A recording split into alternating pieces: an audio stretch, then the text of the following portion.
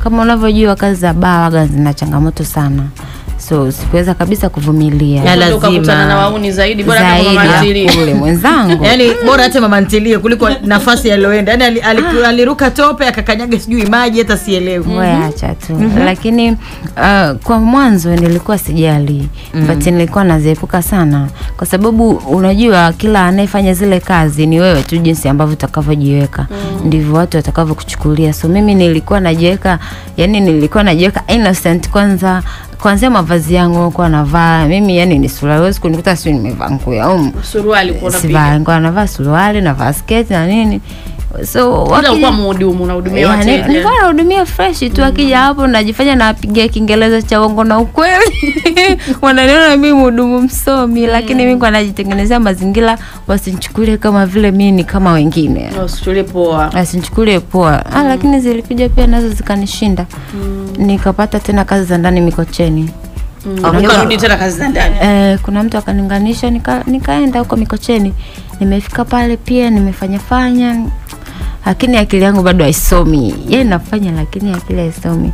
Baba wa nyumba tena hao mwenzangu. Akaanza vituko. Wa baba bwana. Kama yule wa mwanzo naye. Lakini huyu mwingine yule alitaka kuniataka kabisa. Nataka kukubaka. Tofauti na wa Mikocheni alikutaka tu mwenyewe hivi. I mean yule wa Mwanza wa Mwanza ni tofauti na wa Mikocheni. Okay. Yeah. Na una bahati ya kutakwa, maana maeneo mengi ambayo unakwenda unatakwa tu shoga. Kweli, na mimi yani natakataka tu, tena wanatakataka wanaume wakubwa.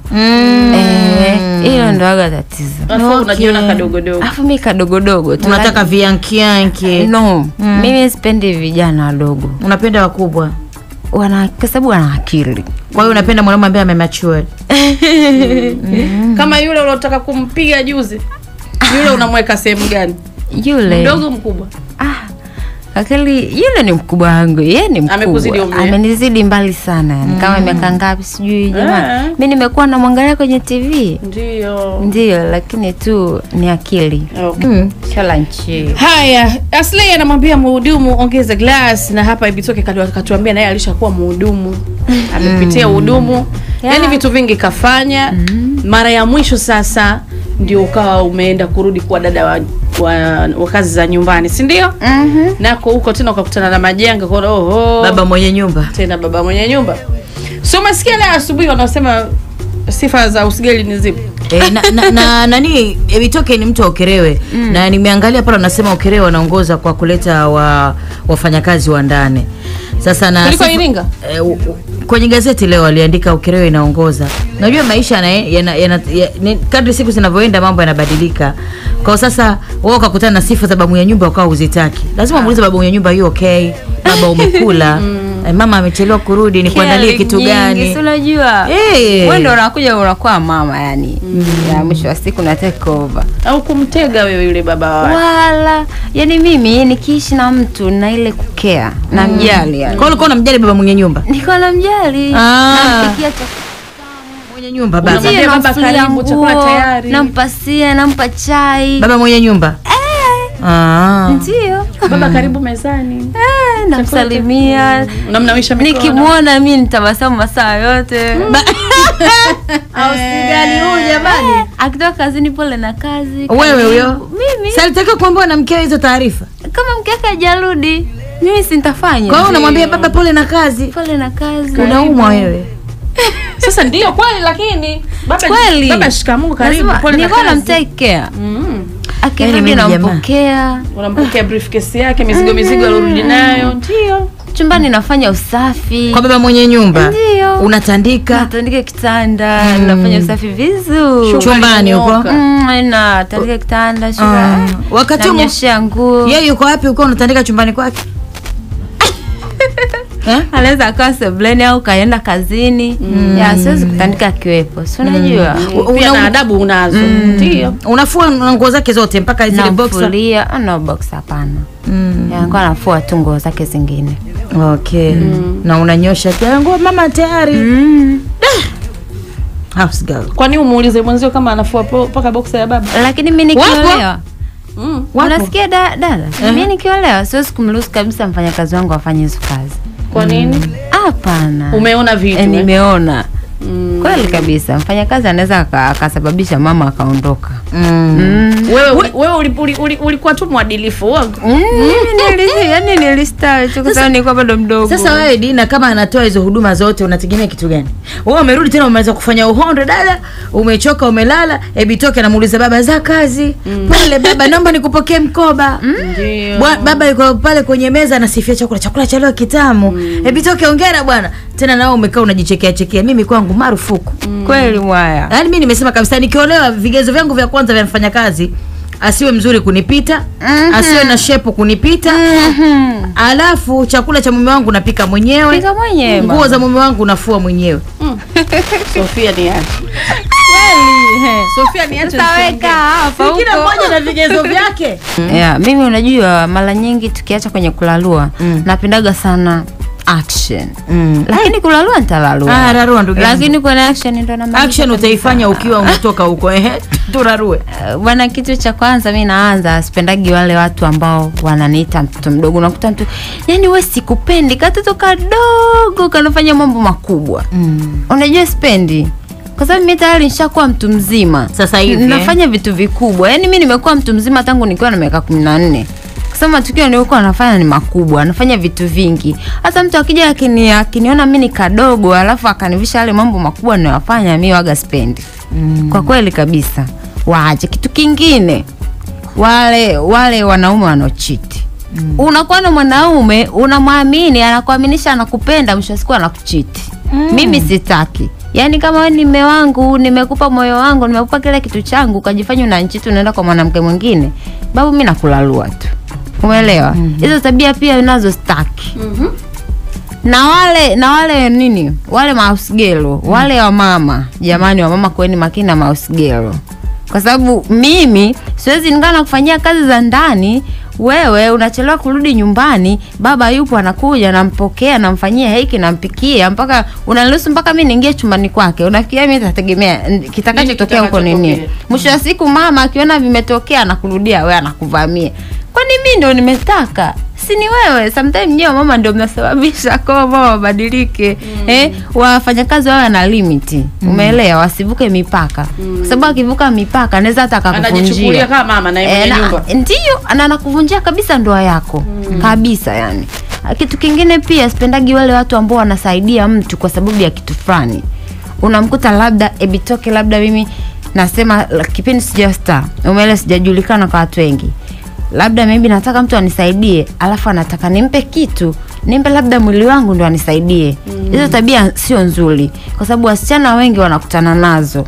Sisi wasichana ambao tunapambania kwa watu fulani tunakutana nazo ni nyingi sana. Mtu anakutaka kimapenzi. Anataka kimapenzi ndo anipe kitu. Mimi nilikataa kabisa. Siwezi. Nitatumia juhudi zangu na akili zangu, nitafika pale mpaka ninapata. Mimi dada nimefika hapa. Sijawahi kukubali kabisa kishaisha hata hicho kimoja. Yani kitokea ni bahati mbaya. Kwa hiyo imetokea. Wakati unapigwa umewaza nini? Umekumbuka nini kutoka kwa Ben Paul? Wewe nawe. Eti hapana, umekumbuka kitu gani? Sasa kumalizia sasa hivi. No, hiyo ni past, hata kama yuko kwenye ndoa vimeshapita. Of course unaambiwa penzi la kwanza lisahauliki. Kwa upande wangu mimi ni la kwanza, maybe kwake, lakini hivi ndio alikuwa boyfriend wako wa kwanza kabisa. Ndio alikuwa, yani penzi langu la kwanza. Wewe? Ndio wakati ulikuwa ukisema mimi nampenda, afu ulikuwa jasiri. Unajua ni ngumu sana mtoto wa kike kusema hadharani nampenda fulani, yani nampenda kimapenzi kweli kweli. Tena mimi hapa nilipo bikra, yani ikitokea vipi mimi namtunuku.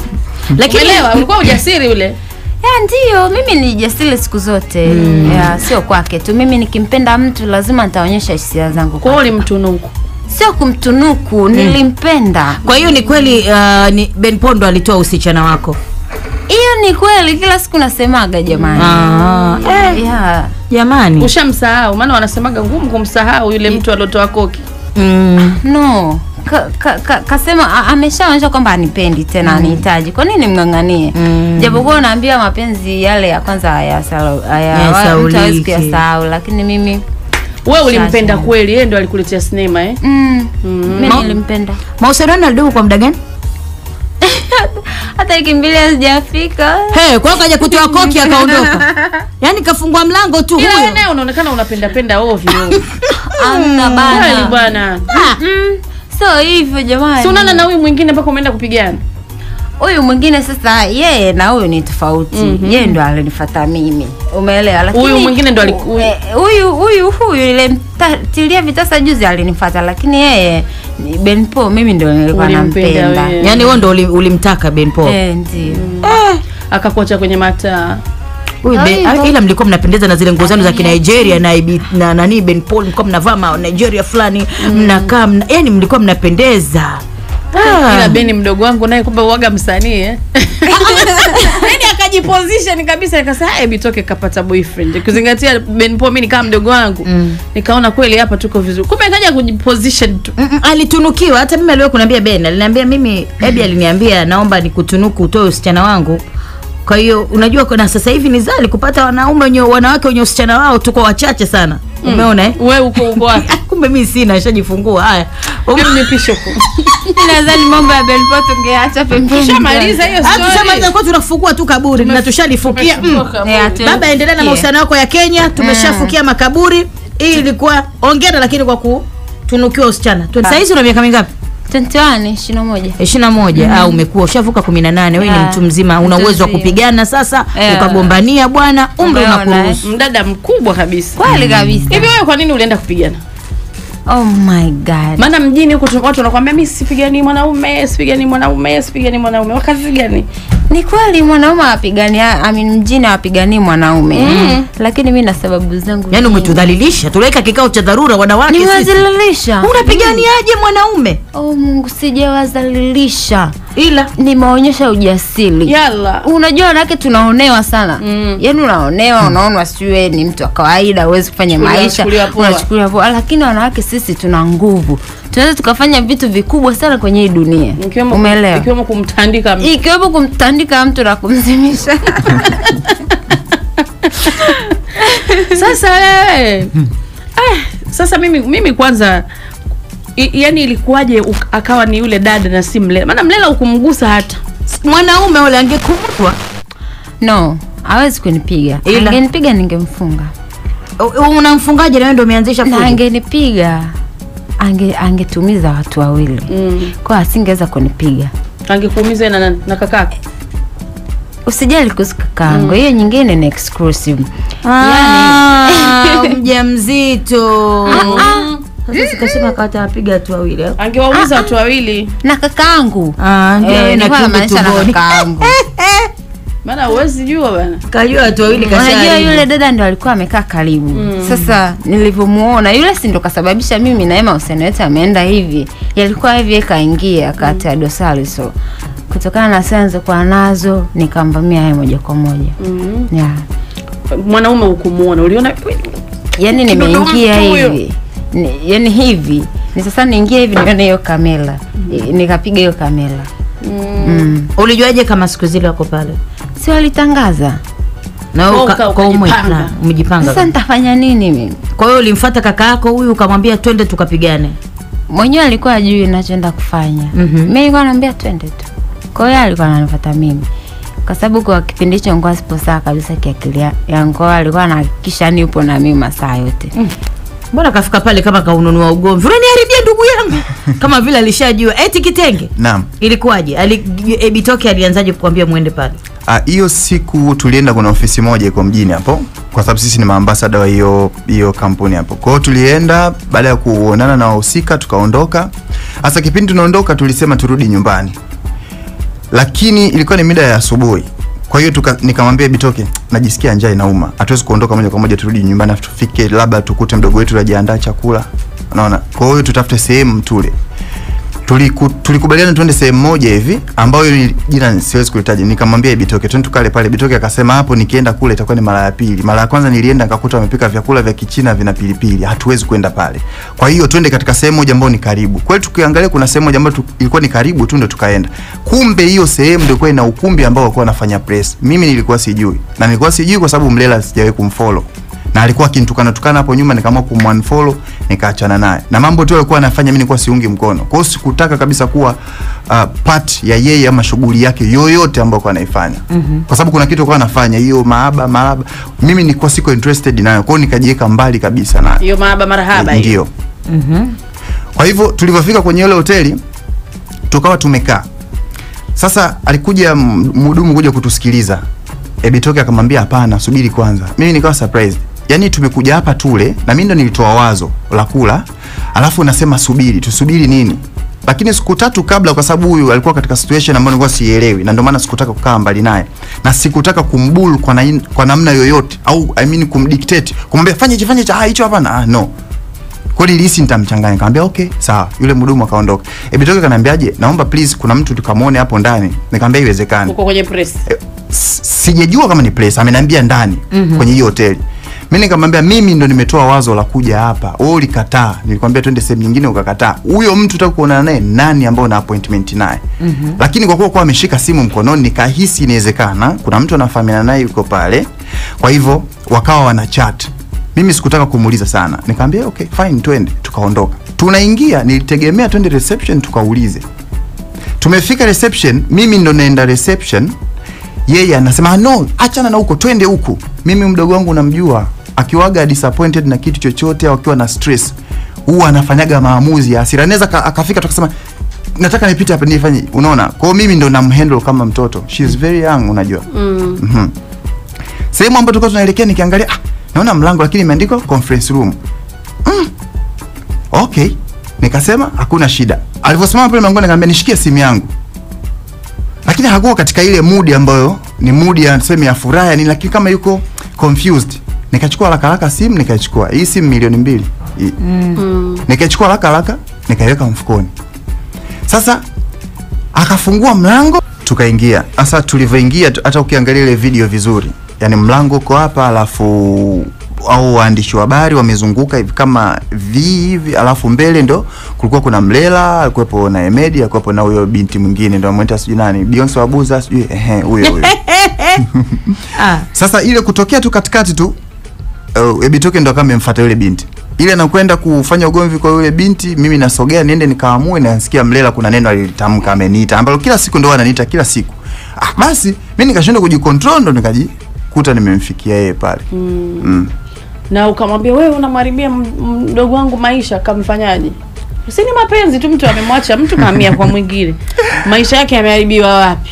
Kwa sababu labda sasa hivi ndani ya siku 2, lakini kipindi hicho na kama wiki nyuma tokea Mlela ameanza ile mapicha kule Instagram, Ebitoke ali lose kabisa yani. Hakuna kitu kizuri kama kuwa na peace of mind. Lakini Ebitoke alikuwa analia saa zote. Alafu mambo tu yalivyoanza, sasa mbona na wewe ulikuwa unalia?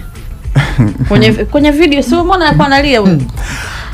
Ani mna sinema nyinyi? Sio yeye, yule mliomwona mwingine sio yeye. Sio Mimi alilia Ebitoke. Kuna mkaka mwingine. Sio yeye. Mwingine. Ni bwana wako mpya sasa hivi. Atumjui.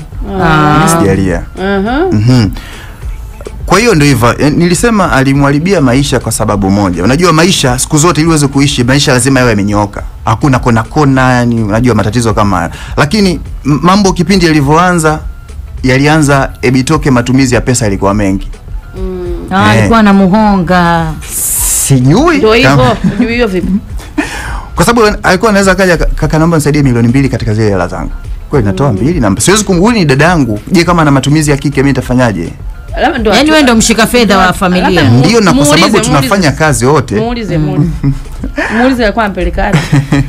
Mimi siwezi kumuuliza kwa sababu nilishika simu ya Ebitoke nikaangalia conversation. Mlela alikuwa anamuomba Ebitoke 800,000 na ndio chanzo cha kugombana. Kwa hiyo mimi sina haja ya kumuuliza sababu tayari nimesha confirm pesa ilikuwa inakwenda wapi. Okay. Huyu simwambia wewe ana tatizo la kupenda. Sasa unapenda mpaka unahonga?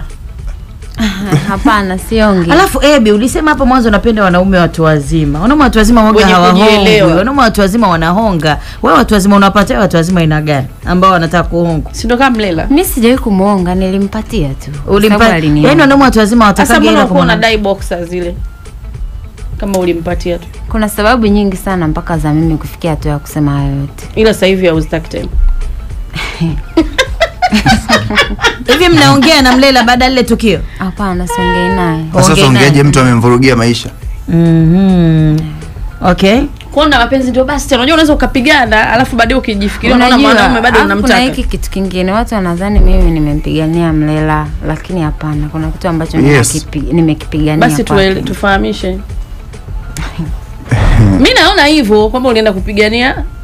Hapa hiyo ni tafsiri tu ya watu. Ukweli ni upi? Ukweli ni kwamba situation ya maisha alionayo Ebitoke wa zamani tofauti na sasa hivi.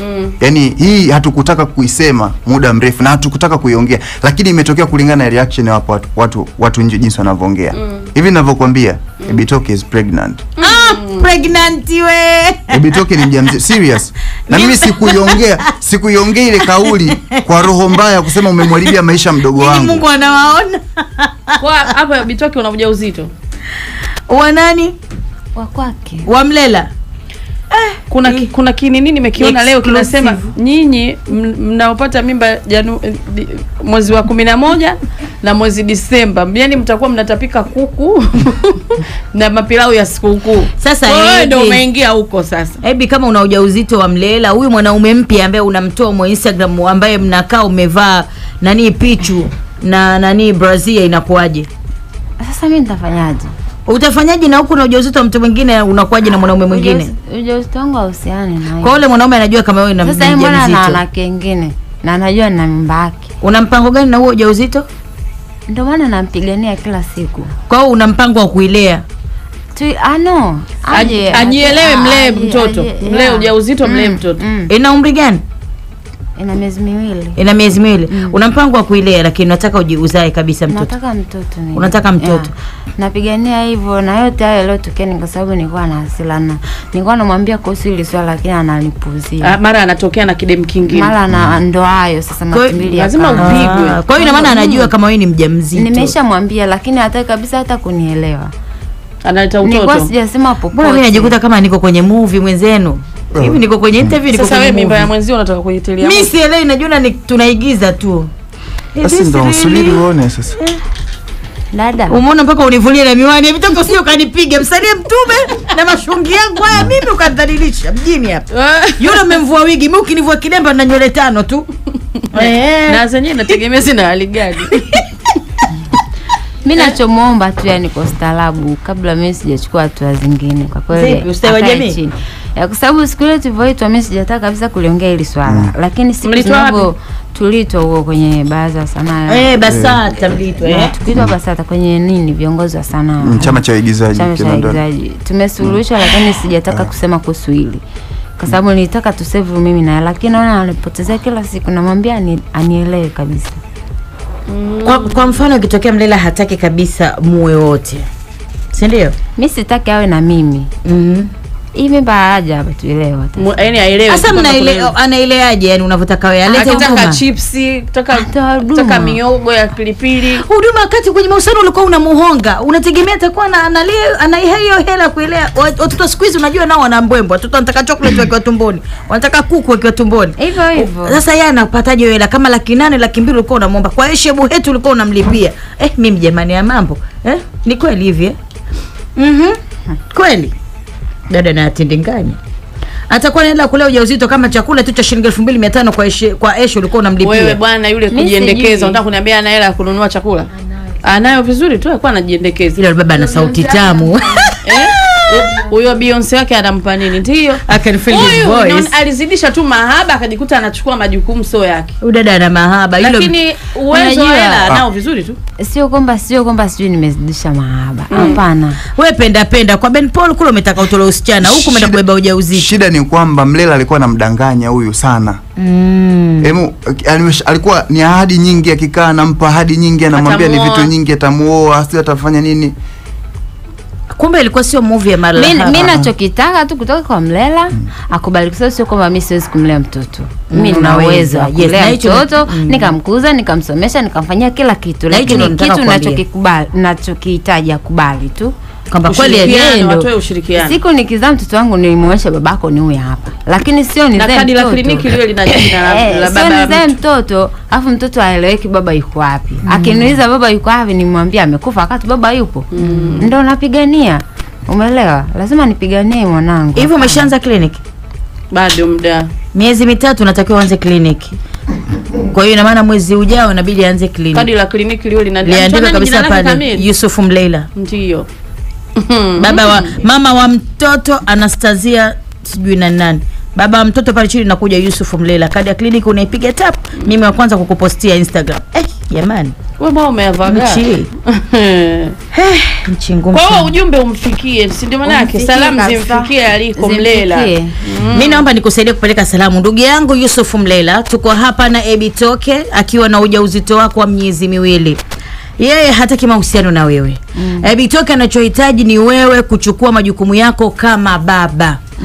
Mtoto katamani ndimu unapeleka baba. Mama chocolate. Katamani chips unapeleka. Mtoto katamani chocolate unapeleka. Tunataka kuhakikisha ujauzito huu unaulea kwa miezi 9. Na sasa hivi anatakiwa aanze clinic. Bado miezi 3, bado mwezi mmoja. Ufanye majukumu yote. Uandae mazingira kujifungua huyu salama. Mimi nitahakikisha niko bega kwa bega. Niko bega kwa bega na Ebitoke mpaka uje.